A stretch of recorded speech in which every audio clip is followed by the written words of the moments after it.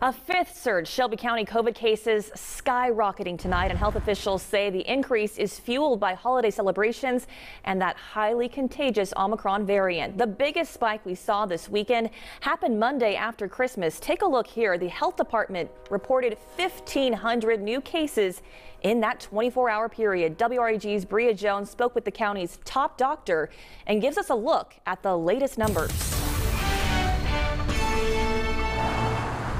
Startling new data released from the Shelby County Department showing more than 5,000 new COVID-19 cases reported since Christmas Eve. Unfortunately, we knew this was coming as soon as we knew that Omicron was in the community. But it's always shocking when you see it in black and white. The county now reporting a record high 7-day rolling average of 956 cases. Health Department Director Dr. Michelle Taylor is urging people not to become complacent with COVID protocols and get vaccinated and, if eligible, boosted. That's a lot of cases. That's a lot of people who are sick in the community.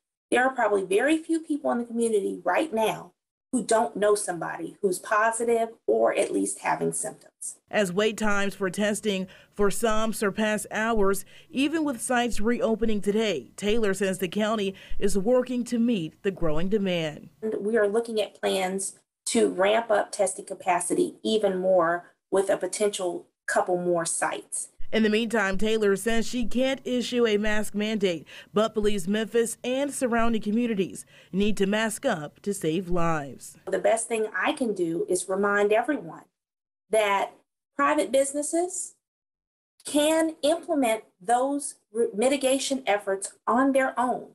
It's the right thing to do for business. It protects their employees, and it protects the clients. In Shelby County, Bria Jones, WREG News, Channel 3.